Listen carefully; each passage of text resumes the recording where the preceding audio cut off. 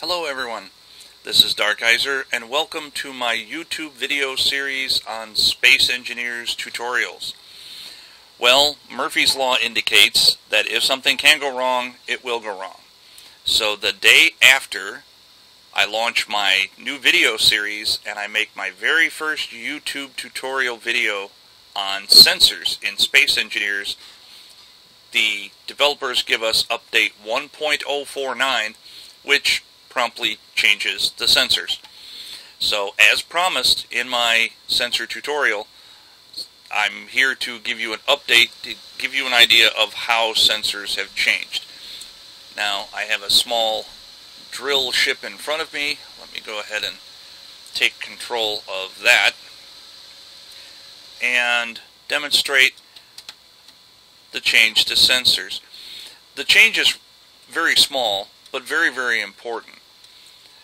Sensors have been modified so that now, as well as detecting characters, floating objects, large and small ships, and stations, sensors will now also detect asteroids, something that they didn't do when they were first released. And the developer video that they released with the sensor changes indicated that you can use the sensors now with the new setting to make completely autonomous drill ships that you can have the sensor set to detect an asteroid.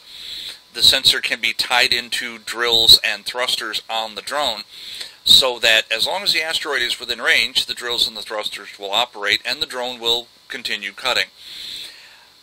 When the drone punches out the backside of the asteroid, which will often happen when you leave it alone for too long, then the sensor will stop detecting the asteroid and the drills and the thrusters will shut down, and then the drone will go into sort of a standby mode and wait for you to take control of it and fly it home and unload it. But something else about the new sensor setting for asteroids that I think is even more important, because I fly in survival mode most of the time, I'm not prone to making autonomous vehicles that fly around without me because I tend to break stuff. So when I'm flying my drones in a first-person sort of setting, the problem is, of course, you can't always see where you're going. So what I have done is I've placed a series of sensors on my drone and a series of lights. Let me go ahead and turn off my HUD to make this a little more visible.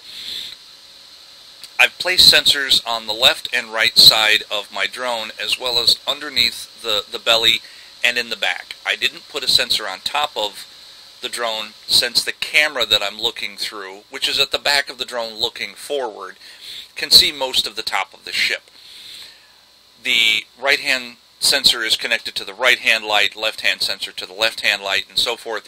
The light that's flashing directly in front of the camera is for the belly sensor. So with the two lights that are currently flashing, I know that I'm too close to the wall on my right-hand side and beneath me. So I can thrust accordingly to get away from the walls, so I'm a lot less likely to damage my drill ship. As I said, it's a relatively small but very important change, and let me give you an idea of what this looks like. We have our sensors in a group, and again we have small and large ship stations, and now we can detect asteroids. Now, even though I have the slider set at 1 meter, I actually have it set to detect at 1.5 meters, but as I demonstrated in my sensor tutorial, the sliders are imperfect. They're not entirely accurate. So even though I have this set at 1.5 meters, it's only going to show a meter on the control panel. Anything further away than 1.5 meters, and the sensors are just going to be going off all the time since the tunnel is relatively small. So, as I said, it's a small change to sensors, but it is an important one. So now our wonderful, beloved sensors can now detect asteroids as well as detecting everything else. So if you want to do a simple collision avoidance system, if you love flying your drill ships personally, as I prefer to do, then you can set up an entire control panel in front of you with flashing lights to indicate when you're getting too close to a station or a ship or an asteroid tunnel that you've just dug, and try to keep from damaging your ship any more than absolutely necessary. If you are one of those people that likes building autonomous vehicles, automating things, putting everything to work, and then going ahead and walking away and letting everything work on its own, then the change to sensors from this update is going to be just the most wonderful thing ever. As I mentioned before, if you have any other questions about sensors or any other demonstrations that you would like me to make, please go ahead and drop me a comment. If you enjoy the series, please go ahead, give us a like, and subscriptions are always welcome. If you would like to see us update the video further and give you some specific examples of how sensors could work in other circumstances, again, go ahead and drop something in the comments for us.